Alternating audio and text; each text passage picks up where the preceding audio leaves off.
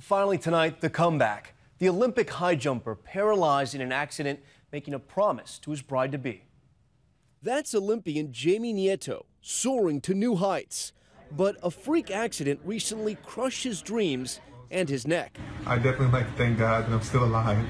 From his hospital bed just days after his surgery, Jamie describing what happened. I hit my head doing a flip, and my disc in my neck slipped and hit the nerve and paralyzed me. Making things even worse, he was about to get married.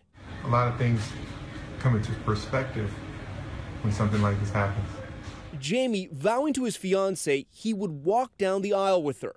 I think I had a little anxiety just because I want to walk the best I could walk. So Jamie started intense physical therapy, learning to walk again, building back his muscles to show his wife he wouldn't break his promise.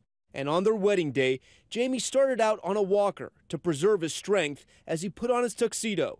Then came that moment after the new couple said "I do."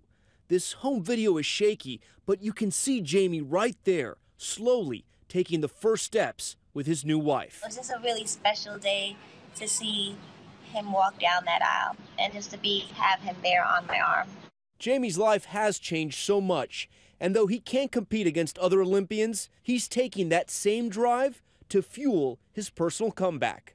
You just keep pushing and fighting, and every time you fall, you get back up and try it again. So tonight we salute Jamie for that incredible comeback, and we thank you for watching GMA First Thing in the Morning. David Muir right back here tomorrow night. I'm Tom Yamas in New York. Have a great evening.